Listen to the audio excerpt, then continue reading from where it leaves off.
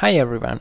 This time I want to teach you how to make an awesome looking Windows 10 start menu, something like this.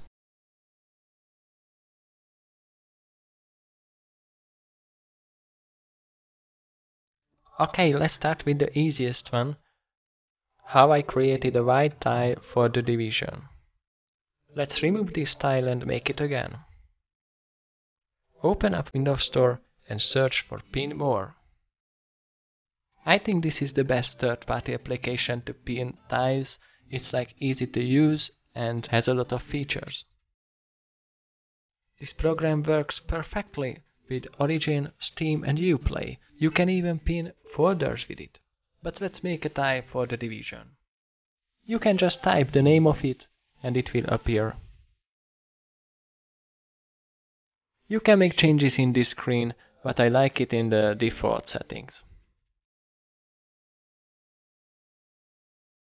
Okay, so let's check out what we have made. Here is our beautiful tile for the division.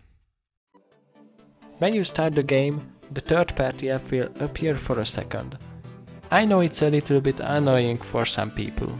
So in the next step we will make custom tiles without third-party application.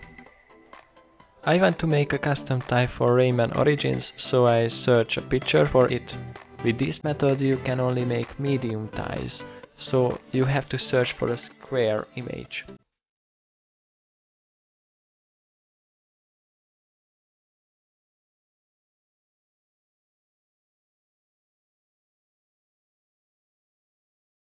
Choose the picture you like the most and remember where you put it.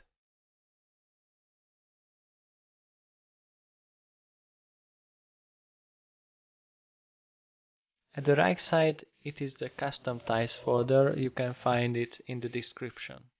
While on the left, it is the games folder. It's the folder where the game's exe are located. So you want to open up custom tiles and copy these two things to the games directory. In assets, there is a picture. You have to copy your picture to this location. Then you can remove the old one. Copy the exact name of the game and place it at the beginning of the XML file. It's not a problem if it has a space. Now you want to edit these two lines and type the name of your picture.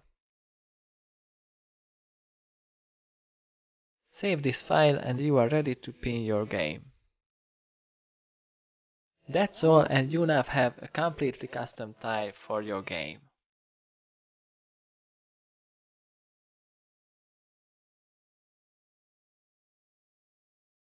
There is still one thing I want to explain. If you have a transparent tile like mine, you need the color code of your start menu. In Photoshop, you can easily determine the red, green and blue colors. Visit htmlcolorcodes.com and type in the numbers. Now you have the color code for your tile. Just place it in the XML file and now you have the proper background color.